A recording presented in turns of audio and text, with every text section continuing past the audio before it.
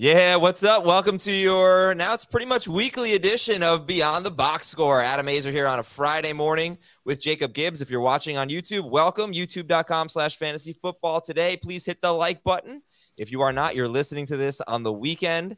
And I want to thank Jacob for organizing yet another great show. Today, we're going to talk about wide receiver versus coverage data, man coverage, zone coverage, press coverage, and what you can get out of that for fantasy purposes. Jacob, I have a random question for you. Looking buff as always, but that's not my question. What is your favorite ice cream flavor, Jacob? I think I've got to go cookies and cream. I've got a soft spot for cookie dough as well. Yeah, those are good choices. Pretty standard stuff. I bring that up because this is like me taking my kids to the ice cream store. That's how excited you have been for this episode and for having Matt Harmon of Yahoo on. So like, I don't know, happy birthday, Jacob. I know it's a big day for you having Matt on the show. I am so psyched to talk to Matt for sure. I think that's a great analogy.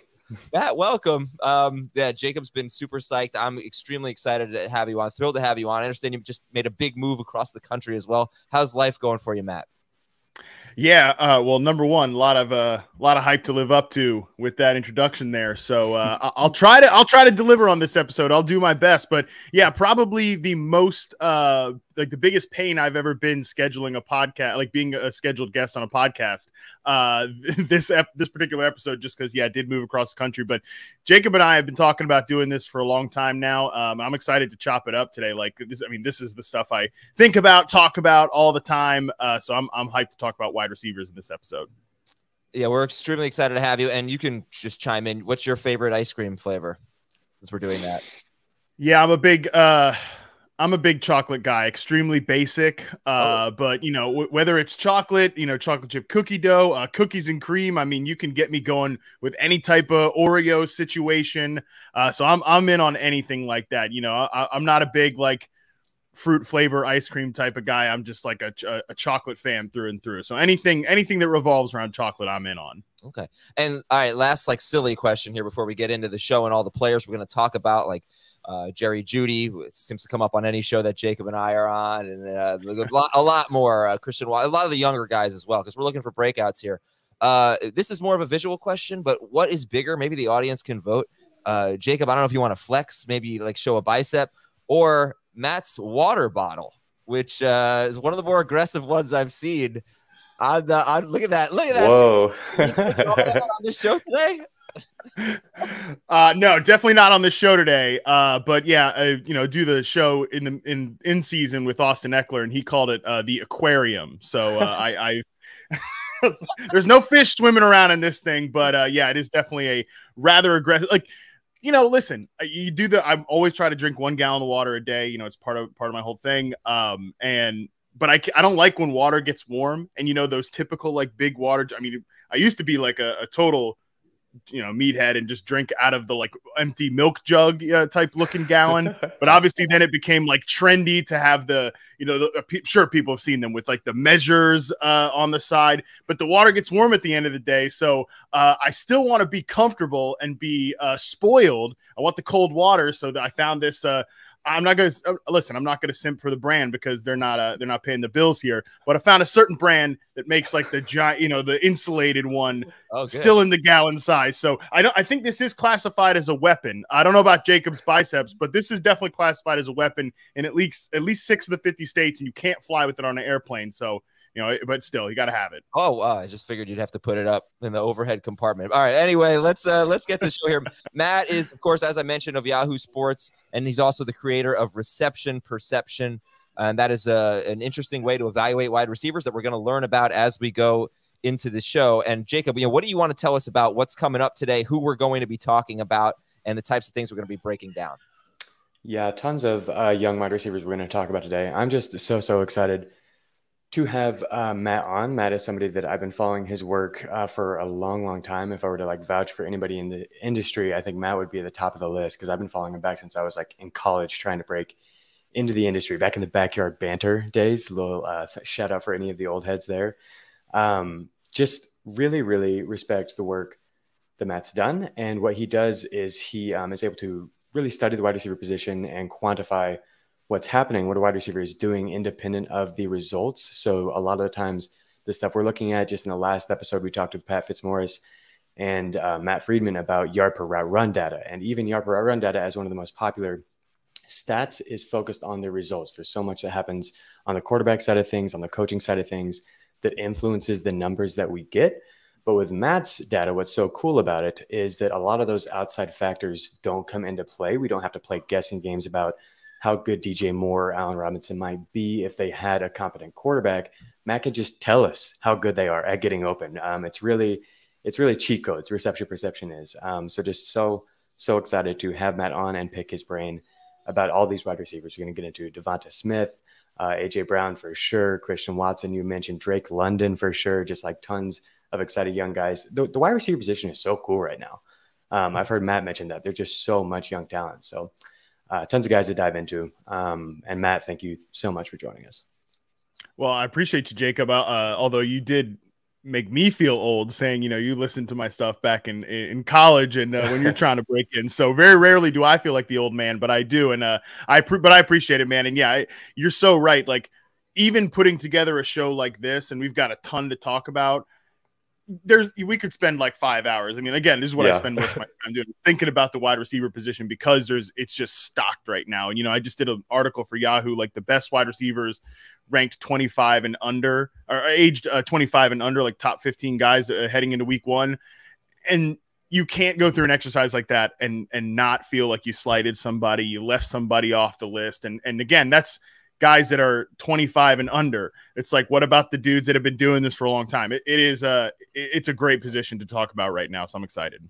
Yeah, I was reading that earlier today, and I guess let me start out because I want to talk about a lot of players, and let me ask you about Michael Pittman. He was higher on that list than usual, and I think you stressed in the article that those are not fantasy rankings, right? Mm-hmm. Correct. Yeah. Just pure like ability as players. And of course, then, it's not to like derail the entire thing here, but that is really hard too. Cause how do you compare guys like that are in a certain archetype of wide receivers and that do different things than, some of these other guys. So it's a tough list to make. And like I said, you can't do it without feeling like I really slighted this one guy, but yeah, just pure ability as players, not like within the context of their situations, fantasy, stuff like that. So you had Pittman 11th on this list of wide receivers under the age of 25 or 25? 25 and under. Yeah, that will be 25. Like AJ Brown is 25 right in this moment, but he turns 26 in June. So it was just guys that are going to be 25 and under during the season. Yeah. So you have him like ahead of Amon-Ra St. Brown. What kind of a player do you think Michael Pittman is? Is he a guy who do you think can make more plays? I know we talked about him last week on Beyond the Box Score, someone who we thought was just misused with the extremely low ADOT of basically everyone on the Colts last year. And I think we talked about him being in the intermediate range with our guests last week. But, from a fantasy standpoint, I'm not very high on him because of the Anthony Richardson factor. But what do you think about Michael Pittman? Why was he was, I don't know if he was higher on this list than I expected. I hadn't really thought about the list, but just that one jumped out to me ahead of Amon-Ra St. Brown, ahead of Drake London, ahead of Jahan Dotson. Again, not in fantasy rankings, but Matt, your thoughts on Michael Pittman? I'm such a big Michael Pittman fan, mostly because I do love these guys that are really good in the intermediate range. Going into last season, I called him a kind of a hybrid in reception perception. Like if you look at his profile compared to these two guys, sort of like a hybrid of Keenan Allen and Allen Robinson when he was at his prime, because we could definitely see the big perimeter wide receiver stuff, the ability to work downfield in contested situations. But I also think he is a incredible route runner on like slants, digs, curls, like those in-breaking routes that are just like you're going to pile up a ton of targets. And we did see a lot of that last year with Matt Ryan. It's kind of funny because I think the last 2 years with Michael Pittman, we've seen Carson Wentz be able to really get the best out of him from a downfield ball winner contested catch standpoint. But I was looking for, when watching that season, it's like I'm looking for somebody that's more going to exploit him, get the most out of him on those base NFL in-breaking routes, crossers, digs, slants, stuff like that. And then it was kind of all the way on the other extreme with Matt Ryan last year, where there was none of that downfield jump ball stuff and only like the in-breaking short routes, especially like almost nothing in the intermediate range. So I'm hoping that at some point during Anthony Richardson's career, if Michael Pittman stays with the Colts and everything, works out, that we can get him to sort of meet Michael Pittman in the middle here. But I do think he is really an underrated separator. You look at his last few years in reception perception, excellent scores against man coverage and press coverage and zone coverage as well. Like, he checks a lot of the boxes I'm looking for a true number one receiver. I just think he is like at the top of the list of guys that have just been, unfortunate with their quarterback pairings of late. Which might again be the case. Are you going to be higher on Michael Pittman than consensus? I'm looking right now at Fantasy Pros PPR consensus rankings. Actually, this is standard scoring, but in standard score, I'll just do PPR. Michael Pittman is wide receiver 24, which is interesting because he's 32 in non-PPR. Makes sense. I mean, you expect catches from him, but I still think that's kind of high. I'm not sure. I'd be lower on him than that personally. Jerry Jeudy, Calvin Ridley, Tyler Lockett behind him. I mean, the first two for sure I'd have ahead of him. But where are you going to end up on Pittman? And then Jacob, I'd like your opinion too. I think I'll probably have him right around that 24 to 30 range. Again, it's just tough because there are so many good receivers. Like, I would definitely take Calvin Ridley over him. I'd probably take Tyler Lockett over him as well. And the funny thing about Pittman is a better PPR receiver than standard receiver. I could, like, kind of what I just said. I think that, he almost caught 100 passes last year because he was working with a quarterback that could absolutely not push the ball downfield. And he is a really good route runner in those areas, but I also wouldn't be surprised if he's like a, 70 catch, high ADOT wide receiver this year, because he does have that complete skill set. And I think Anthony Richardson, obviously, we don't know what he's going to look like. So it is really tough, man. But I'll tell you this, I really find myself intrigued with this Colts offense overall, especially this receiver core, right? Like, if Anthony Richardson is good, I think they have an extremely complementary three receiver set with Alec Pierce, who is a limited player, but I mean, he can run slants, posts, and goes from that X receiver position and win the ball downfield. And then I think that Michael Pittman's like your perfect number one that you can move around the formation in sort of a Keenan Allen type of way. And I love Josh. I love Josh Downs as like a slot receiver as well. So it's hard to not get super high on Anthony Richardson just because I'm such a believer in those receivers. But yeah, for Michael Pittman in fantasy, I could easily see him, a lot of folks in the reception perception Discord have pointed this out. Like, he might be a guy in Dynasty to buy like in the middle of the season when Anthony Richardson starts slow, maybe they're not throwing the ball much, and then try to get in on him like in the middle of the year when he's not been as productive. I could totally see that happening this year. Yeah. Jacob, your thought, and you're right. I shouldn't say that Pittman should definitely be higher in PPR, because that was a last year thing, and they're going to have a much different offense this year. So thanks for pointing that out. Jacob, your thoughts on Pittman, and then we'll get into some more breakout calls and the coverage data and all that stuff. Jacob, go ahead. Yeah, I think I'll just echo everything Matt said. I love Josh Downs. I love the fit for the receivers there. I think it might be a slow start with Anthony Richardson and those guys we've seen. Rookie quarterbacks have really been detrimental for the fantasy receivers in their first year. And then also rushing quarterbacks have kind of sucked the life out of offenses for fantasy typically.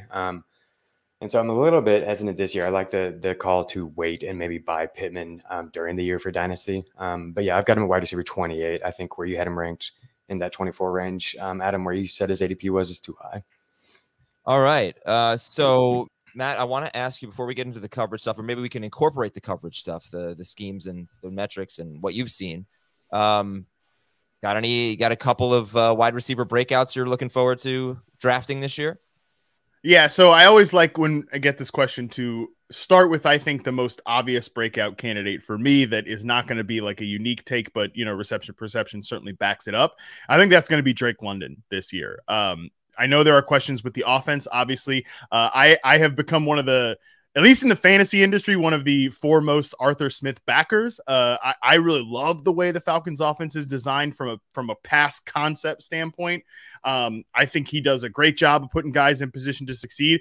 I think they also had, I think you can blame Arthur Smith a little bit for this because they had a history together, being Marcus Mariota. I think they had one of the worst starting quarterbacks, non-Zach Wilson division last year in Marcus Mariota in terms of accurately getting guys the football, being able to, make plays on time. But Drake London, when you isolate him in reception perception, this is a guy going back to his collegiate profile, there was a lot of questions about, can this guy separate at the, even as a collegiate player during his time at USC, because he was in a lot of contested situations. But part of what I love doing with reception perception is like, why is he in those contested situations? Is he not separating, or does he have a bad quarterback that, again, at USC maybe is not getting him the ball on time in these routes and throwing him into contested situations?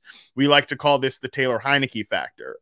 Shout out to ODU's finest, but that is certainly his pairing with Terry McLaurin there. But when you look at Drake London as a rookie, 72.3% success rate versus man coverage, 81.6% success rate versus zone, 72.5% against press coverage. Like, he shows you that ability. He honestly is kind of similar to Michael Pittman, where he's a big receiver that can be a ball winner as a true X on the outside, but he's really good on those in-breaking routes over the middle, which is so crucial in this offense. So I think if Desmond Ridder is just functional, like he's a functional starting NFL quarterback, maybe like a poor man's Ryan Tannehill type, obviously, for this offense, I think we can get a really big season out of Drake London, who I think showed last year, even when him and Kyle Pitts were on the field together, like, I think the routes that Drake London runs and the way he plays is just a little bit more quarterback friendly than what you're going to look for as like a vertical tight end option with Kyle Pitts there. So I'm really high on Drake London. I think he's an obvious breakout candidate. I do think that, like, again, like, what is a breakout? I'm super high on Jahan Dotson as a breakout candidate this year. Like, if Sam Howell and Jacoby Brissett are good, I'm sure we'll talk about Dotson later. Elijah Moore, also another guy that I still have a lot of faith on as a breakout player if he really wins a two receiver set role there in Cleveland. So those are kind of some guys that I think could make a leap in fantasy this year. Drake London being the guy that, like, I think we hopefully all realize is really good. I think if everything comes together situationally there, he should be, he could easily be 1,000-yard receiver this year with no question about it. Man, it's everyone. I get it. I mean, I love them. Everybody loved him coming out of college, right? He's the first wide receiver drafted in a very good wide receiver class. It's just we all have the same concerns. It's just, are they going to throw the ball enough? His best production last year came without Kyle Pitts. How good is Desmond Ridder? I actually think Desmond Ridder is a pretty interesting kind of 2 QB sleeper. I don't think he'll throw enough to be a 1 QB guy, but he can run. And was watching a little bit of his tape yesterday, and I don't know, you watched a lot more than I have. I don't think he's bad or anything. It's just a matter of volume. So he's so interesting. He's going to really frustrate me. I hope he becomes a value at some point. But they got Bijan now. There's not a lot of mouths to feed, but it's just hard for me to get excited about that passing game, I guess. So how do you? And by the way, 2 questions. How do you balance your excitement about a player and his offensive environment, I guess in this case with Drake London and what's going to be a run-heavy team with a second-year quarterback with very little NFL experience, and just drafted Bijan? And then also those metrics you were throwing out, the success rates against different types of coverage. How do you get those? So, yeah, with the success rates, I'm literally just going in and charting them as individual players. That's the goal of reception perception. Like Jacob mentioned up at the top, even advanced wide receiver stats, yards per route run, diverse different coverages. In order to get the yards, you're taking in the variable of quarterback, of the offense, everything like that. So, a guy could be getting open against man coverage, but if he doesn't have a good quarterback to push him the ball, some of those metrics might not look as good. So with reception perception, what I'm doing is literally just going in over an 8-game sample and charting everything that's happening. How often these guys get open against certain coverages, because that's, I think, the one thing a wide receiver can control. And by the way, it's not, there are guys, certainly that run vertical routes and are not going to get open on some of these like clear out patterns. But I think that some of that stuff comes out in the wash in the long term. I do think that reception perception is one of the only, if not the only, receiver metric that is going to isolate these guys as much as possible. But like you said, when we're doing fantasy, you need to take in all those other variables. Like, a guy can be really great as a player, but he needs everything else to come together. So for me, it's like, after I chart all this data out, I also like to, ruin my life a little bit more and do like full league wide projections, because I think that just keeps you honest, but like, I could think that a guy is Terry McLaurin is a great example. I think Terry McLaurin is like a top 10 NFL receiver talent, But I'm not going to rank Terry McLaurin as a top 10 fantasy receiver because of the offensive environment, the quarterback play that he's with. So you definitely have to take in some context of their situation, of course, when you're doing fantasy. So I might end up being higher on consensus on some of these guys that reception perception likes in fantasy, because I do think talent sometimes dictates volume and situation. But at the same time, you got to sober yourself a little bit here. All right, give me one more breakout, then we'll take a break, and then we'll get into some of the data that Jacob wants to dive into.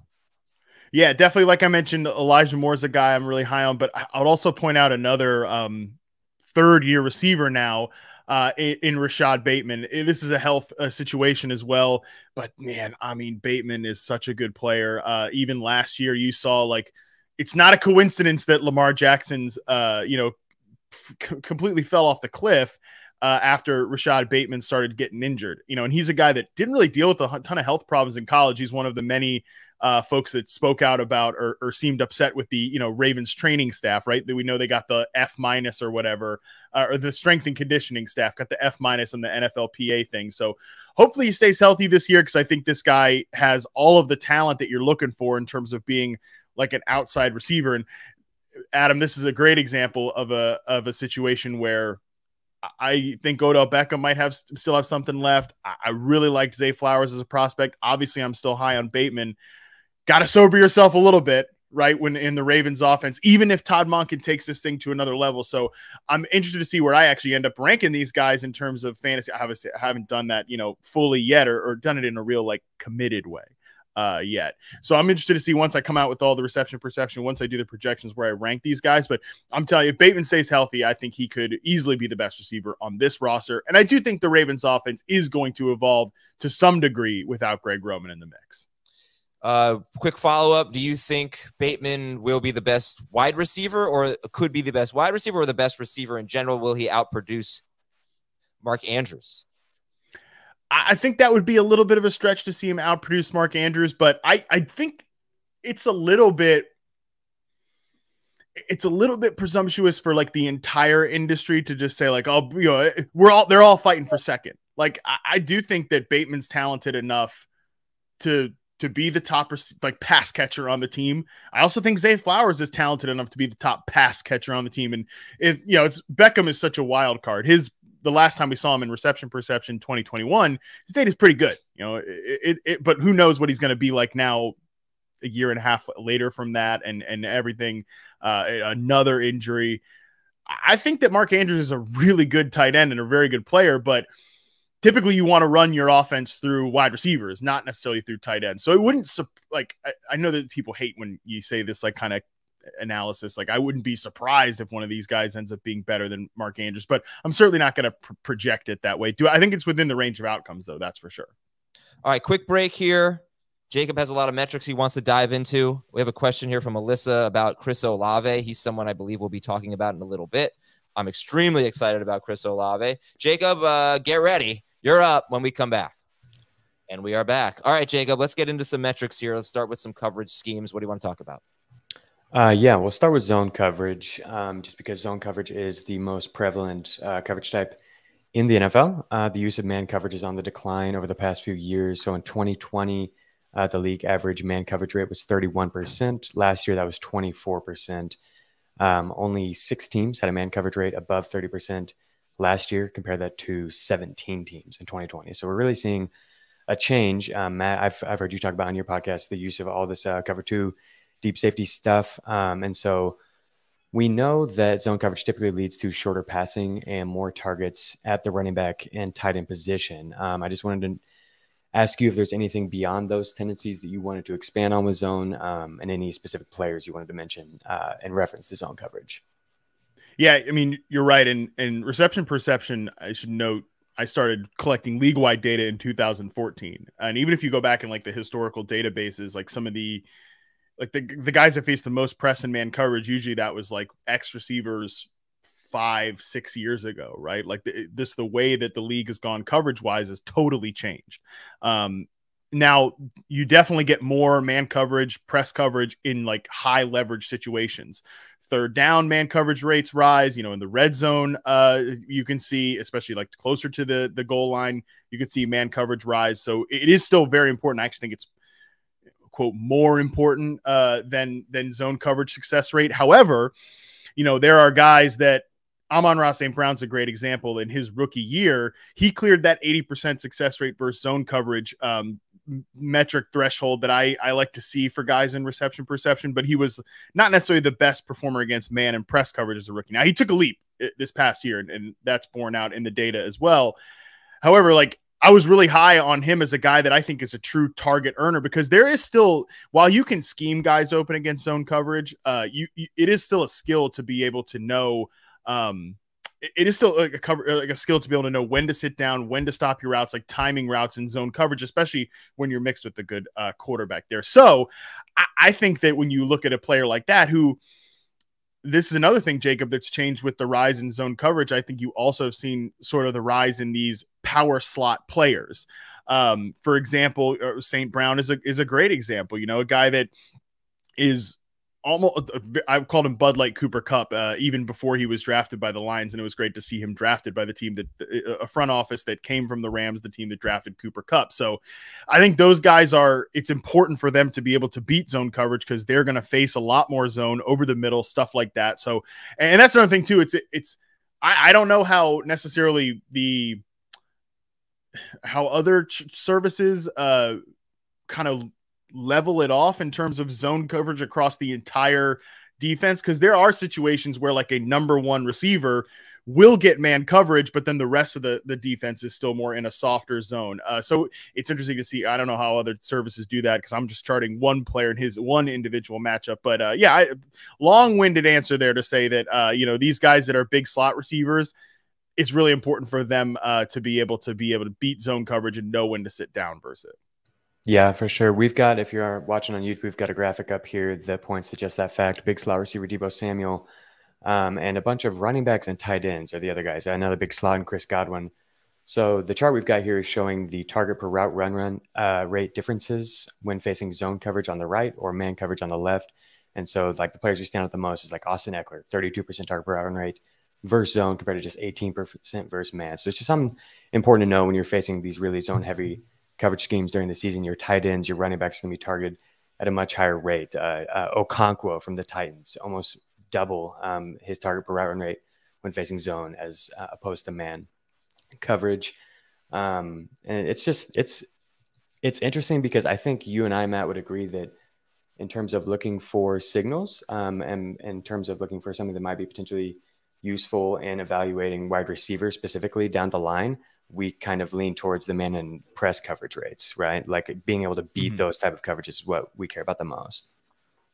Yeah, it definitely, in terms of signaling who are good players, these eventual breakout stuff like that.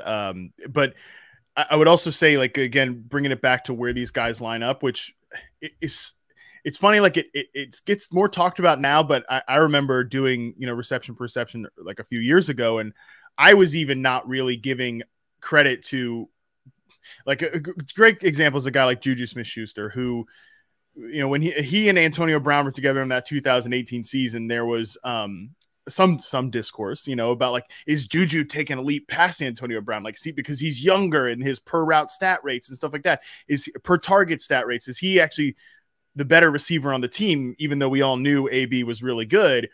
But it's these guys might as well be playing different positions, was my point back then. What Juju was doing as a big power slot receiver and the coverages he was facing is so different than a true, Hall of Fame level type of X receiver in Antonio Brown, who's a pure man press coverage beater. But that's not to say necessarily that Juju is not good or anything like that. It just, where these guys line up is where you have to start the question. So for zone coverage, Josh Scott, who's a subscriber to Reception Perception and a data scientist, he's done some work for us on this. And there's an article on the site. If you go to free content and look at what matters in Reception Perception, the tab there on the site, he wrote a great detailed article about how zone coverage success rate definitely matters more for those slot receivers than it does for outside receivers, whereas man and press coverage is certainly more important. So on a general rule, yeah, I definitely think that man coverage is more important. It's a better signal in terms of player quality. However, these guys that, if St. Brown, right, as a rookie, if he's a really good zone coverage beater, not as much of a good man coverage beater, I'm not going to dock him for that because of where he lines up in the role that he plays. Yeah.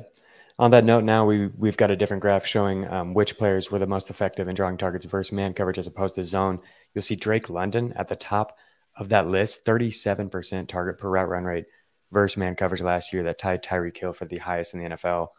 Just behind him, Jamar Chase. We're going to get into him and Tee Higgins for sure here. But also, I think Jay. So we're looking at something right now. If you're listening, talking about players who had the biggest splits basically in terms of their ability to draw targets per route run against man. They were very good there, and they had a dip against zone.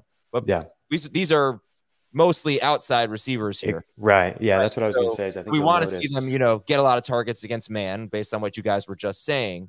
So it's Drake London, Jamar Chase, Mike Williams, Christian Watson. These guys had, big splits in terms of they got a lot more targets against man coverage than they did against zone.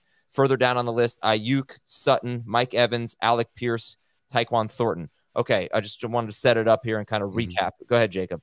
Thanks, Adam. Yeah. Just you'll notice a similarity between these receivers. They're typically high A-dot guys that are playing mostly in the X or from the perimeter and stretching the field. That's their role. And so when they face zone-heavy schemes, I mean, look at some of these target per round rates. Tyquan Thornton, Alec Pierce, they're basically ignored. And I just wanted to point this out and just help further contextualize the difference between the coverage types and the types of receivers that are benefiting in these. And I think we're good now to just go ahead and transition into some specific. Well, actually, can I make one more point about this group of guys? And I think this gets lost during the fantasy season when it's like we just talk about outside receiver and slot receiver. This guy, like you mentioned, Jacob. I mean, Drake London, Jamar Chase, Mike Williams, Brandon Aiyuk, Cortland Sutton, Mike Evans, Alec Pierce, like Thornton and Watson, Tyquan Thornton and Christian Watson, are really the only two guys on this list that aren't just like pure X receivers. Now, Jamar Chase is interesting because they have another guy who's like a prototypical X receiver in Tee Higgins that they're able to split that up a little bit. But literally almost everybody else on this list is a pure X receiver. And not to like dilute the alignment conversation even more, but there's a huge difference between what you're asking of your true X receiver, a guy that does not move around, like, because you are tethered on the line of scrimmage. You are not like going to move around pre-snap. And then like that, you're going to face a lot more man coverage. You're going to draw a lot more targets against man coverage. So if you want a guy that's going to be an X receiver, like a Brandon Aiyuk's a great example. Like he's the only one in that offense that really isn't like moved around pre-snap, is like not schemed up touches. He has to be a great man press coverage beater. He is, by the way. And so it's really important to be that guy. But then if you're a flanker receiver and that's why it's, again, I think this is so important why I chart it for reception perception. It's on the site. Not just how often are they outside, but how often are they on the line versus on the line? Because if they're a off the line player in like a flanker and 2 receiver sets or a flanker and 11 personnel, it's okay if they're not as much of a man coverage beater and they're more of a zone coverage beater. Then so it again, not to dilute the whole like coverage thing even further, but it really matters a lot where these guys line up. And I just want to make that point about this list. The first thing that sticks out to me looking at it is at least all but 3 of these guys, and really like I'd say all but 2.5 because Chase is just a unique situation. These are all like true X receivers that aren't moving around pre-snap. Do you have any examples of guys who are the clear-cut like flanker and don't have to be as good against man coverage? Like Elijah Moore maybe comes to mind. Do you have anybody else like that? Elijah Moore comes to mind. Robert Woods was a great example back in the day with the Rams. Like nobody likes this stuff as much as I do, so that's fair. But like a guy that Rams 3 receiver set in 2018, Brandon Cooks, your vertical X, Robert Woods, your flanker, and Cooper Kupp, your big slot. That's just like so perfectly complementary. It really gets the juices flowing. Jacoby Myers is a guy that's like that too, who plays a lot of slot, but he's a flanker in 2 receiver sets, which is why his zone coverage success rate is really important. And then like, okay, let me give you an actually exciting name here. Jahan Dotson is a great example of a guy who, like Terry McLaurin's their pure X. Love Terry McLaurin. But then Jahan Dotson's a guy who was kind of profiled as a slot receiver. Like he's gonna have to play in the slot because of his size, this, that, and the other. But he really mostly played outside last year, but was off the ball and mostly a flanker receiver. So his zone coverage success rate is a really important one as well. Yeah, very exciting stuff we saw with Dotson. And on that note, I want to transition to the man coverage data that we have that we're going to dig into and start with the rookie receiver class. Because what we saw last year from this rookie class was just insane. And so what we've got here, the graphic we got pulled up for our YouTube watchers, is rookie season yard per route run rates versus man coverage leaders. And this is with a minimum of just 50 routes, which is very small. But you've got Justin Jefferson, Jamar Chase up there at the top. And then the next thing on that list is Christian Watson. And it's way too small of a sample size, I think, to be like Christian Watson's almost as good as Jamar Chase, but it just goes to show like how exciting the potential is for Watson. And then we also, with this rookie class, had top 30 yard per route run rates versus man coverage from Garrett Wilson, Chris Olave, Drake London, and Treylon Burks. Those guys were all higher. Guys were all more efficient versus man coverage than Cooper Kupp, Devontae Adams, and Terry McLaurin last year. And we're dealing with small sample size when it comes to Burks, when it comes to Watson. So don't, get carried away with this. But Matt, I just wanted to ask you specifically what you thought about the rookie wide receiver class, specifically with Watson and Burks, because I think their data here is probably a little bit misleading because of the small sample size. But what are you seeing from those guys against man coverage? Yeah, man. I mean, this rookie receiver class was really good last year. We've had a lot of really good classes the last few years, like I mentioned with that 25 and under ranking, why it's so hard. Because 2020 was great, 2021 was great, 2022 was really awesome as well. Especially those three guys at the top. I think Olave, London, and Wilson are so good. I'm so bullish on them. The other two guys, like, Watson and Burks, let me start with Christian Watson, because I think Watson's a great example of a guy that, like, the Packers used him at both X and flanker last year. He took 37% of his sampled snaps off the line. He was on the line for 63%. So definitely was more of a flanker later on, or more of a X receiver later on in the season as he got his feet wet. But early on in the year, they definitely used him off the line to kind of be more of a coverage dictating matchup type guy.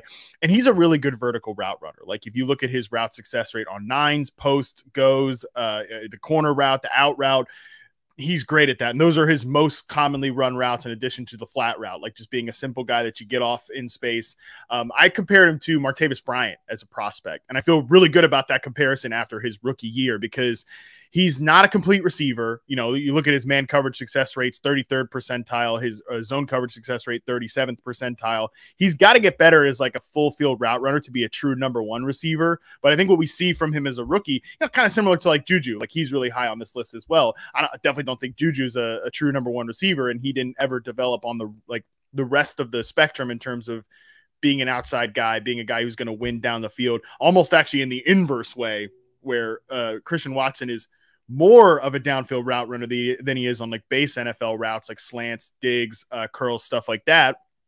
But you saw some flashes from Watson. Again, I think the Martavis Bryant comparison I feel really good about, because he can stretch the field, but he's really freaky after the catch. And I do think from a ball skills perspective, like, we're not talking about route running here, I think he got better as the year went on in terms of winning in contested situations and stuff like that. So I definitely think he is, like, I think there's a tier, if I'm tiering this rookie receiver class from last year, I think there's a tier one of Olave, Wilson, London. Honestly, you could put those guys in any order. I'm not going to really fight you about it, because I love all three of them. And then I think like Jahan Dotson sort of in the next tier down, almost like kind of by himself. Ooh. And then we get into the Watson, Burks, Pickens zone there next. And for Burks, like you mentioned, he's a really tough evaluation, because I don't want to be too hard on him with how things went last year, because like, I can't stress this enough. The role that he played as a rookie was almost completely different, like a totally different position than what he did in college. Like, as a collegiate player, he was almost in this like fake gimmicky type of role. He was in the backfield a ton, as a collegiate player. In his reception perception sample, he took 80.5% of his snaps in the slot or in the backfield, and 84% of his sampled snaps off the line. As a rookie, Burks was on the line on 75% of his snaps, and he was outside on 83.5%. Like, that's a complete flip of what he was doing. So I said coming into the league, he was going to be a developmental X receiver, and the Titans basically just threw him out there at that position and let him develop on the fly. But he's really only good on like two routes at this point, like just crossing routes, like dig routes, slant routes, and that's about it. Like, and he's made a lot of plays on those particular two routes, but we need to see a lot of development from a player like that if he's going to be able to reach the potential I think a lot of folks still have for him. Yeah. All right, that's Treylon Burks we're talking about. I mean, we got to, first of all, those tiers that you just gave, those are not fantasy tiers, right? They're just your correct. Yeah, just as players. Yeah. Jahan Dotson by himself behind London, Olave, yes. Wilson. That we got to talk about that, Jacob. That jumped out to me. What did you think about that, Jacob? That's why I love having Matt on, because that is such a contrarian take from people who get so much of their influence through the fantasy landscape, the fantasy scope. Like, I think most people would clearly think of Watson as being ahead of Dotson. But Hayden Winks from Underdog Fantasy just put out his tiers, and he also had Watson a little bit lower and Dotson a little bit higher. And I think people who are really watching Dotson play believe that he's clearly the next best receiver after the top three. And that's just like why it's so fun to get Matt's perspective on this, because what Dotson did last year is really, really exciting. And so for dynasty purposes, I think you take note here. Yeah, well, this receiver core is good too, man. In Washington, that receiver core is so fun. It's another one like really gets the juices flowing because it's so complimentary. And I'll say with Jahan Dotson, probably the most impressive note from his rookie profile: 78.9% success rate versus press. That's an 87th percentile all-time reception perception score. Wow. He just gets open. And like, by the way, the most exciting thing about Jahan Dotson is that he's like 5'11", sub 190 pounds. And he's one of the best contested catch receivers in the NFL right now. Like that was a trump card trait that he had in college, and it translated immediately. For his games sampled for reception perception, saw a contested target on 22% of his sampled looks and won 81.8% of those targets. I mean, great hands, great timing. He's just a pure technician, and I love those technicians, man. So he's a guy that if you just look at like a base stats standpoint, it's really not that like far off what Jahan Dotson even did from Christian Watson his rookie year. And I mean, look at the quarterbacks that Jahan Dotson played with versus Aaron Rodgers for Christian Watson. I mean, he's a good player, and I think if they ever figure it out at quarterback in Washington, I think that's going to be a good offense. So how about your fantasy rankings though? And it's funny, I'm looking at my notes on Dotson from 2022 going into the NFL draft, and I wrote, I think he knows how to get open. And that was something that kept popping up to me. It's like, this guy just watching the games, he's just open. He just knows how to, he just looked like a very smart football player. So I'm glad to see that is translated. And you said he's really great at getting open. And that is something that Dan Schneier's talked about a lot, is a really important skill that people are paying more attention to now, thanks to people like Matt Harmon, by the way. But from a fantasy standpoint, I know how much you love Terry McLaurin. We have obviously so many questions about Sam Howell and if it's even going to be him, by the way, at quarterback. Yeah. So how do you rank, like, who are your top 5 fantasy sophomore wide receivers? Yeah, I think I'm going to go, God, the top 3 is tough. I think you have to go Wilson first, just because, look, he's going to be paired with Aaron Rodgers. I also think, like, we haven't talked about those guys specifically yet, but like Garrett Wilson has some superstar notes in his reception perception profile from his rookie year. I could pull one of them up as I filibuster a little more, but you're looking at a guy in Garrett Wilson that, like, truly, again, he does have a superstar ceiling. So does Chris Olave. Like, I think Olave is absolutely up there, but in the best indicator from Garrett Wilson's rookie season was his 81.2% success rate versus press coverage. That's a 94th percentile score. Here are the receivers that, as rookies, cleared 80% success rate versus press coverage in reception perception history. Like I said, dating back to 2014. CeeDee Lamb, Michael Thomas, Tyreek Hill, Jamar Chase, Justin Jefferson, Odell Beckham, and now Garrett Wilson. Only 7 dudes. Not a bad list. Not a bad list of names to be on, right? So I think Garrett Wilson right now, he's also really freaky after the catch. Like, he is kind of like what the Kadarius Toney bros wish Kadarius Toney was. That's actually what Garrett Wilson is, because he's freaky after the catch, and he is a really good route runner as well. So I think you got to have him number 1. Chris Olave, 75% success rate versus man. Very important threshold indicator there. He cleared that bar, and he also did it not running like any Mickey Mouse routes. He was running all vertical routes. So he's number 2 for me. I like his pairing with Derek Carr. I think Derek Carr showed us last year that he can be like, him and Devontae Adams made some music in the intermediate area of the field. That's the best area Chris Olave runs his routes. I think that's a natural pairing there. I think he has a really high ceiling. Then number 3 is Drake London to me. Adam, all of your concerns about the offense, I think from a volume standpoint, are super valid, but I do think the efficiency of this offense can be really good because they're so talented. They have a good offensive line. And I like Arthur Smith as a play caller. So he's number 3 to me. This is where I think it gets a little murky, but I'm probably going to have Christian Watson there because I think from a fantasy angle, like the routes that he's best on, the slant, the post route, the 9 route, the corner route, those are all big play routes. And, by the way, he is exceptional in the open field as well. So, look, we don't know what Jordan Love is. I think Jaden Reed's a really good player that I'm high on, but that's a young receiver room. And I think Christian Watson's the most dangerous. So give me him at 4. And then 5, I'm going to put Jahan Dotson over Traylon Burks just because, number 1, like they might sign DeAndre Hopkins. I think they kind of need to sign DeAndre Hopkins, Tennessee Titans there. So just give me Jahan Dotson there because I think he could, like the quarterback situation. Certainly Sam Howell's unproven. Jacoby Brissett's a pretty steady player, though, if he gets the starting job. So I feel pretty comfortable having Jahan Dotson 3rd there. There's a lot more that I need to see from Burks to kind of pencil or write in pen the breakout there. All right, let's take a break here. We have a little bit more to talk about here with Matt Harmon and Jacob Gibbs. This is Beyond the Box Score, and we'll be right back. Okay, back for our final time here, our final segment. It's Happy Friday, guys, by the way. Ready for the weekend? Oh, yeah. Sun's out. Oh, yeah. Yes, finally the smoke is clearing here in New York. So looking forward to the great outdoors. All right, so Jacob, what's next for us here as we transition? Yeah, so I want to bring up Ja'Marr Chase and Tee Higgins and get Matt's perspective on this. I'm a little bit worried about Tee Higgins, and if you have followed our work on FFT for a while, you know that I love Tee Higgins over the past few years. But I think we saw some concerning signs last year, and mostly it was that Ja'Marr seems to truly be ascending into like Justin Jefferson level, just complete stardom, wide receiver 1. He was 99th percentile, Ja'Marr was, in yards per route run rate versus man coverage in 2021 and sustained that in 2022. But what he really improved on was his ability to draw targets versus man coverage all the way up to 98th percentile in 2022 from 63rd percentile as a rookie. And we just saw across the board, Ja'Marr was targeted in all different situations much more often as his average depth of target dropped, and they incorporated him into more of a wide receiver 1 role.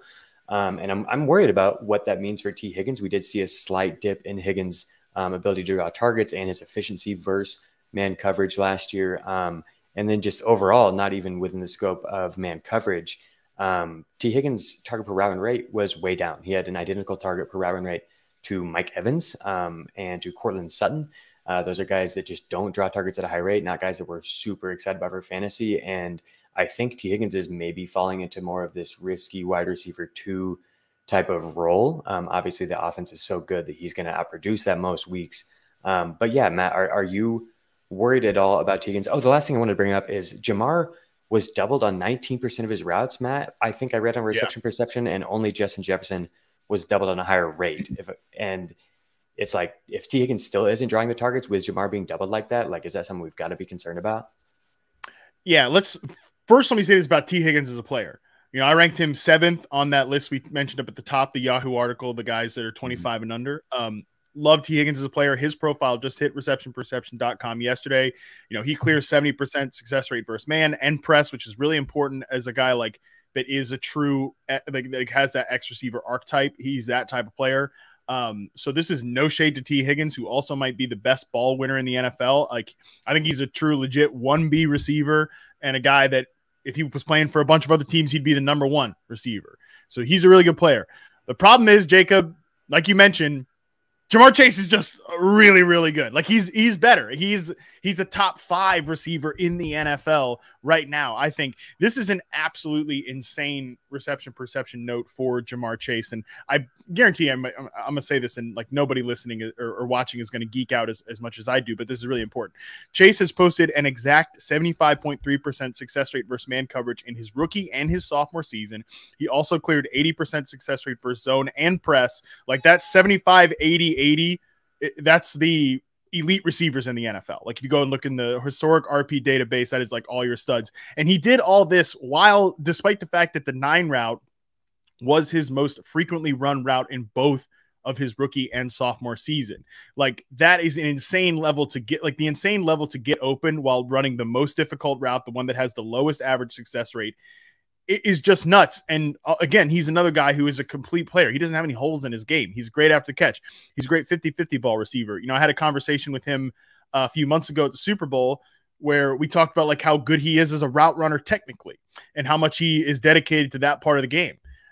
He's just a great receiver that is like on an insane upward trajectory, the Justin Jefferson trajectory, as you mentioned, Jacob. So that's the real reason to be like concerned about Tee Higgins from a fantasy perspective, is that as good of a player as he is, defenses know Chase is the alpha. The Bengals are starting to treat Chase like he's the clear alpha here.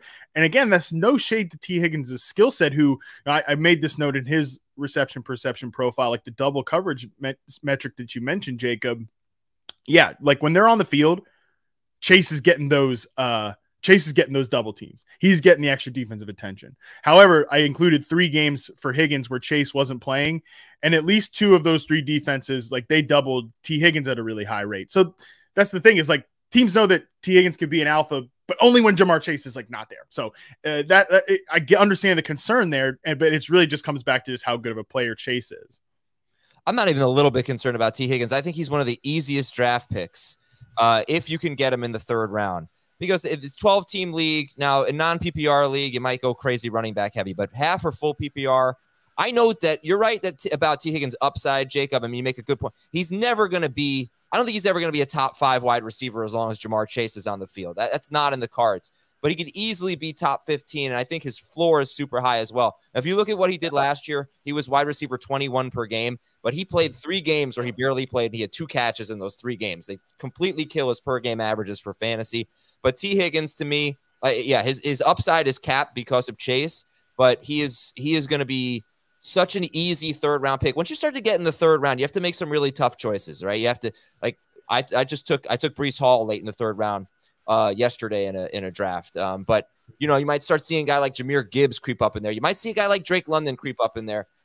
Tee Higgins to me is one of the most certain top 30 picks. I don't want to necessarily take him in the top 20, but late round 2 to mid round 3 in a 12-team league, he's a layup for me, even though I know his upside is capped. I think he has one of the highest floors of it. Like, I'd take him over Devontae Smith. I think he has a higher floor than Devontae Smith.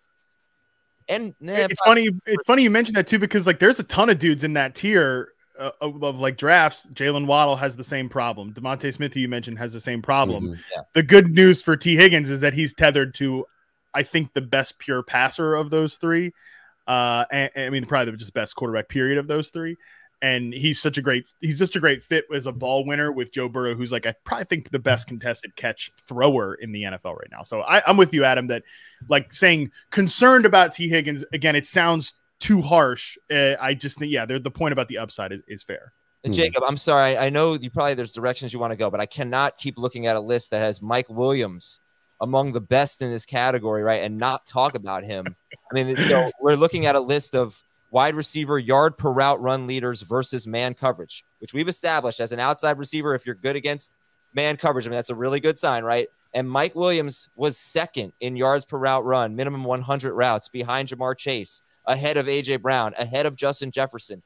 And, he's banged up right now. So, and they've got Quentin Johnston, and he's so inconsistent. He's one of the most annoying players in fantasy. But, Jacob, your take first on Mike Williams having this terrific metric and being on this list with a lot of wide receivers that are just elite. He's always been really good against man coverage. I really wanted to get Matt's perspective on this and see how he graded out in reception perception. I haven't seen that on the site quite yet for last year, but yeah, I think there's definitely like a lot more upside with Mike Williams than people realize. I definitely agree with that. His 2022 sample is not up on the site yet. Historically, I think he gets profiled as one of these guys that gets like 0 separation. By the way, almost as a disclaimer, almost anytime you hear somebody say like, oh, he's only a contested catcher, he's only a jump ball guy. If they're an above average starting NFL receiver, that's just like not true. Mike Evans, great example. Mike Williams, great example. I would say that Williams is, in terms of his ability to get open against man coverage, he is like a average to slightly above average, like 50th to 60th percentile type range against man press coverage, which is good enough. when you're also one of the top 3, you know, contested catch jump ball receivers in the NFL. These guys who are below average separators against man and press coverage, but only win contested catches. I probably bring up, because I bring up this player way too much, because I just call it the Devontae Parker axis of wide receivers, like these guys that never sustain career success, like these guys that are probably below average starting NFL X receivers. But yeah, I like Mike Williams. You mentioned, Adam, the frustrations of about him in fantasy. A lot of that does come down to role too. Like these X receivers, if you are not a superstar level player, you know, the Jamar Chase range, the Mike Evans range, if you're not that level of player, you're going to be frustratingly inconsistent, because those are the most difficult throws and targets. And that's why it's like, there are going to be times when Justin Herbert takes those throws, and then there's going to be times when he doesn't take those throws and he hits Keenan Allen, he hits Austin Eckler, because those are just easier layup targets. But yeah, I think Mike Williams is a very good player. He's going to be one of the he's going to be one of the difficult guys to rank in fantasy, because I still think Keenan Allen's got it. There's going to be a lot of targets up for grab, but I certainly think that getting out of the Joe Lombardi, offense can be good for almost all of these guys in LA. Yeah. Kellen Moore just said, Justin Herbert has a cannon. We're going to throw the ball deep. I loved Mike Williams before the Quentin Johnston draft pick, but you know, if Williams can be healthy, maybe Johnston just won't really matter that much as a rookie, which is certainly possible. I think so, yeah. In the last, over the last 5 seasons among wide receivers with 200 or more targets, Mike Williams is 5th in yards per target, behind A.J. Brown, Justin Jefferson, Tyler Lockett, and Mike Evans. He's ahead of Jamar Chase, Tyreek Hill, Deebo Samuel, and then a guy, Mecole Hardman, joins that list. But like terrific metrics for Mike Williams. It's interesting because I don't really like him that much. I didn't like him last year. He was going in the 3rd round, and I was a little nervous about him. Yeah. But I saw his ADP after this year, and he was like 5th round, you know, a couple of months ago. ADP so unreliable. It's like, that guy's going to be a great value. But then they drafted Quentin Johnston in the 1st round. So I haven't quite landed on where I am with Mike Williams. Anyway, that's my Mike Williams rant. Jacob, what's next? Yeah, on the Tee Higgins topic, I wanted to bring up Brandon Aiyuk and Devontae Smith, are 2 guys that you will see if you're watching on YouTube. Also in the top 10 in yards per route run versus man coverage last year, 2 young ascending receivers. And I wanted to ask you guys, for dynasty purposes, are you taking, or how would you rank Brandon Aiyuk, Tee Higgins, Devontae Smith, and Christian Watson? I think for most, Aiyuk is like the clear 4th out of that list, but I know that Adam is very high on Aiyuk, and I really am as well. I wouldn't. Okay, wait. All right, give me the list again. Brandon Aiyuk, Tee Higgins, Devontae Smith, and Christian Watson. From Dynasty? For Dynasty. Yeah, he'd be last. I think I'd clearly have him ahead of Watson, and I think I have him ahead of Higgins as well. I think the upside for him to be like a true wide receiver 1 in an offense is higher and closer than it is for Tee Higgins at this point. Feel like he's going to need to get traded for that to happen. That's kind of where I'm at with that. Aiyuk has been a better receiver. I just looked before the show for the last year and a half than Deebo Samuel. Just more prolific receiver, I should say. I would rank them Devontae Smith, Tee Higgins, but extremely close. And I would take Higgins over Smith in redraft, but Smith over Higgins in Dynasty. Smith, Higgins, Watson, Aiyuk. But I could see putting Aiyuk ahead of Watson, I guess, because there's a lot of uncertainty with Watson. How about you, Matt? Yeah, so again, to reference the 25 and under article I did is pure players. I had the list. Devontae Smith was 4th overall. Aiyuk was 5th overall, and Higgins was 7th overall, and Watson was like in the honorable mentions group. So as players, I think Watson is a distant 4th, and I would put him 4th in the dynasty rankings because of that, right? So for me, I have it Higgins right now as the top guy. I reserve the right to change my mind. I have Higgins right now as the top guy because he's just in such a good situation. And I think they're going to keep that band together. Like, I think the Bengals are going to move heaven and earth to make sure they have Chase, Burrow, and Higgins all locked up for the long term. I think Devontae Smith is my 2nd ranked guy there because I think he is just a really good player. I think the situation is good. I think he is, again, he's a 1B receiver, just like Tee Higgins is to an elite number 1 receiver in AJ Brown. Man, I mean, you said it, Adam, and I'll say it with like a bigger stamp here. Brandon Aiyuk is the better receiver than Deebo Samuel, and he does it in a more difficult role. Like I mentioned at that list we saw earlier in the show, Aiyuk is a pure, true X receiver. Like he's not getting these gimmicky touches, and there's nothing wrong with being that type of player. He's getting his yards from like running real big boy NFL routes against press man coverage. Last year, Aiyuk, 91st percentile success rate versus man, 89th percentile success rate versus press coverage as that 49ers X receiver. It probably does have to come with a trade, or like the 49ers completely remake their receiver room. Like they move on from Samuel's contract, who admitted that he had a down season last year. Kyle Shanahan talked with Shanahan about that. Like Kittle gets moved on from, McCaffrey gets moved on from, and like they cement Aiyuk as the number one there, which is possible, but it feels very similar to like Stephon Diggs in Minnesota, where like we all like universally he was accepted as a really good player, but he was posting those like success rates that I just mentioned, actually even better. Those success rates I just mentioned for Aiyuk, he was at that Diggs was at that level in Minnesota, and then it required the trade, required the quarterback to be elevated to an elite level. Like Diggs was performing at an elite level in reception perception in Minnesota, and now he's producing statistically at an elite level because he's just in the right situation. So I think Aiyuk is still third in my dynasty rankings just because I don't want to project that, but I will always hold out hope that he could be like a 1,500 yard receiver in the right situation. He is really, truly that good. Yeah, I'm sorry if I could follow up here, because you're saying Christian Watson right now is by far, last on this list.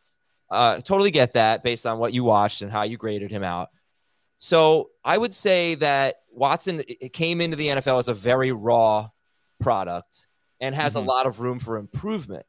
So how do you factor that in? And maybe like, how is Brandon Aiyuk graded out after his rookie season? Like, did he get a lot better? How do players get a lot better as you continue to watch them year over year? And could that be something that we see from Christian Watson?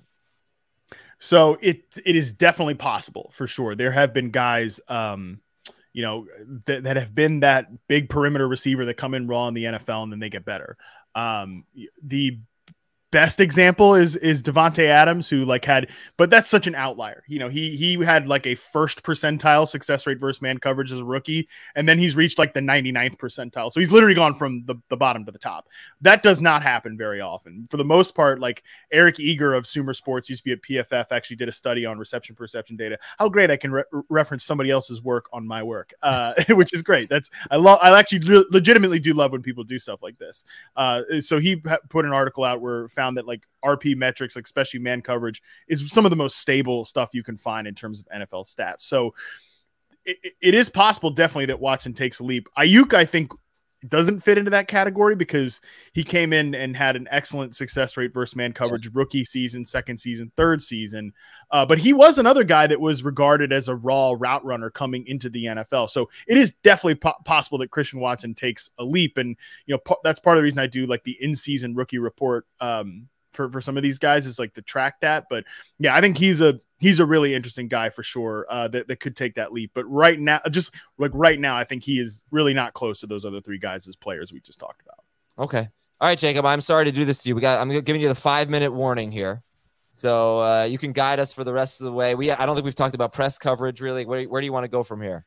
No worries. Yeah, we'll wrap up quickly. I really wanted to mention CeeDee Lamb. So CeeDee Lamb, year 3 was a prove-it year for CeeDee Lamb, and he really, really proved it. His yard per route run rate rose from 59th percentile in year 2 to 91st percentile in year 3 when facing man coverage. When facing press coverage, it rose from 30th percentile in year 2 to 93rd percentile in year 3. So definitely go check out CeeDee Lamb's profile on receptionperception.com. Matt wrote about him in more detail. Super, super exciting stuff we saw from him. And I think he was doubled at a really high rate, which is surprising for a slot receiver. And I think with Brandon Cooks there, it's just going to open things up for him even more. Another guy I wanted to bring up was Amon-Ra St. Brown. Amon-Ra St. Brown, as a rookie, dominated zone coverage, as Matt brought up. And versus man coverage, he was still targeted at a high rate, 83rd percentile target per route run rate. Versus man coverage as a rookie. In year 2, that rose all the way to 98th percentile. And his yard per route run rate efficiency versus man coverage rose from 54th percentile to 90th percentile as well. And so Amon-Ra, he's somebody I have a tough time clicking his name over Garrett Wilson, or for Dynasty over guys like Jalen Waddle, Drake London, Chris Olave, Devontae Smith, these guys that we get so excited for. It feels like the top range of these guys' outcomes is much higher than Amon-Ra St. Brown, but I'm not so sure that's even valid anymore. Amon-Ra is winning all over the field. It's not just a slot. So only Tyreek Hill and A.J. Brown averaged more yards per route run on routes coming outside of the slot than Amon-Ra St. Brown did in 2022, even on the perimeter, even versus man coverage. He's just dominating everywhere. So I just wanted to bring him up quickly as well. And then Matt, I'm very, very excited to end on this note because it's just so obscure and so perfect to just highlight the work that you and I do. Puka Nacua. If you're unfamiliar with Puka Nacua is a 5th-round pick for the Los Angeles Rams. He had the highest career target and yard per route run rate of any receiver coming into this draft, including JSN. And that's not something you're going to notice at first because he really couldn't put together a full season. He played in run-heavy offenses. So he perfectly epitomizes why per route data is so important. And I just wanted to bring up this quote that I just saw on Twitter from Cooper Kupp on Nacua. Oh, no, this is McVay on Nacua. He's a guy that we're expecting to come in, expecting him to be able to contribute and compete. Every spot is going to be earned on this team, but I really like what he's done, and I think it's a credit to everybody around him and his conscientiousness. Kupp has talked about how he's NFL ready as well. And then, Matt, you really liked what you saw from him. Again, albeit in a small sample size, you really liked what you saw from him in reception perception, right? Yeah, small sample size. So I do an article each of the last 2 years on, like, I call it the rookie roundup for the prospects, where I was not, because NFL film, easy. You can get that, through Game Pass, all that. With the college film, it's harder. And like, you have to have all 22 to be able to chart these routes, right? That's the way it goes. So only got 3 games in for a guy like Puka and these other players that are in the mini samples rookie roundup. It's not a full RP sample, but he was probably my favorite guy in that group, right? I like him a ton. 74.2% success rate versus man, 73.3% success rate versus press. Also pretty good against zone coverage. Very good on like slants, flats, curls. I think he could be, obviously he's not going to be a slot receiver because Cooper Kupp is their slot receiver, but I think he could be like a flanker type for them. Probably not going to be an X receiver, but that's the open spot of the offense because I think Van Jefferson is actually a pretty good player. I think Van Jefferson's shown an ability to be a vertical X in that offense. They need a flanker at this point in 11 personnel sets. And I think Puka could be a really interesting guy. He's another one that had like a ton of rush attempts too. Like they really almost use him in like a gadgety way, and he's got great contact balance in the open field. So he's an interesting guy to highlight here. I really like him, and I'm not surprised that they've hyped him up a little bit. I think this is a really good landing spot for him. As far as Amon-Ra St. Brown goes, I think why you have trouble clicking his name over Garrett Wilson. I brought this up on our bus proof episode, I don't know, last week or the week before. Among 80 plus wide receivers, some like 80 to 85 wide receivers with 50 or more targets, Amon-Ra St. Brown was 73rd in explosive catch rate last year. Yeah. He was a little better as a rookie. He was 57th out of 91 wide receivers with 50 or more targets in 2021. Sorry. And that's, I think, a catch of 16 or 17 or more yards. So the rate at which he's doing that, I don't know that he's not capable of it, but the way they use him, it's like Keenan Allen minus 2 or 3 yards of ADOT. He's just so short area, not really doing much after the catch, not making big plays. So maybe he can turn into a different wide receiver, but he is going to rely heavily on targets, and he's not going to make a ton of plays. He had 3 catches that were down at the 1 yard line. So maybe it was 2 catches and a carry, but at least 2 to 3 plays where he was down at the 1 yard line. So that touchdown number could have been higher. But Garrett Wilson is a more exciting player for sure from a fantasy perspective. He's not as safe. In non and half PPR, I'm going Wilson. In full PPR, I'm pretty close to going Garrett Wilson. But I see the dilemma there, Jacob, because St. Brown is, to me, he's like Keenan Allen, who rarely deserved to be picked in the top like 20. He was more like a 24, 25, 2-3 turn kind of guy. But you're not going to get St. Brown there. And that's it, Jacob. This was the cookies and cream episode. This was terrific, man. It delivered. We were super excited, and man, it was delicious. And I was wondering, Matt, like you said, Brandon Aiyuk was running big boy routes. Like, if you met Deebo Samuel, would you ever tell him that he wasn't running big boy routes? Hey, I said that Brandon Aiyuk is running big boy routes. I didn't say Deebo Samuel wasn't running big boy routes. That's what I inferred. I thought that's where you're going, but yeah, I don't want to put words in your mouth. You're right, but dude, thanks so much for sharing all this wisdom, and tell us how we can follow all of your awesome advice. Yeah, I appreciate you guys having me on for sure. It was awesome. We hit on a ton of players. It was great stuff. I hope everybody enjoyed listening and watching. You can follow me at Matt Harmon _BYB on Twitter. Receptionperception.com is the place to find all the stuff that we were throwing around here. And of course, you can follow all my stuff on Yahoo as well. The Yahoo Fantasy Football Forecast is the podcast that I host 5 times a week during the season, and we're still keeping on going 2 times a week during the off season. So check it out there. All right, Jacob, have a great weekend. Matt, same to you. Thank you all for watching and listening. If you're watching live right now on YouTube, please hit the like button, and I'll see you in 45 minutes with my bold predictions. I got 2 wide receiver bold predictions. I'll tell you guys real quick. It's a little sneak peek. Jerry Jeudy, top 5. Marquise Brown, top. Whoa. I think I said top 10 for Marquise Brown, but those are a couple of my bold predictions I'll be talking about shortly, and a running back is going to finish top 5 as well. Have a good one, everybody. Talk to you soon.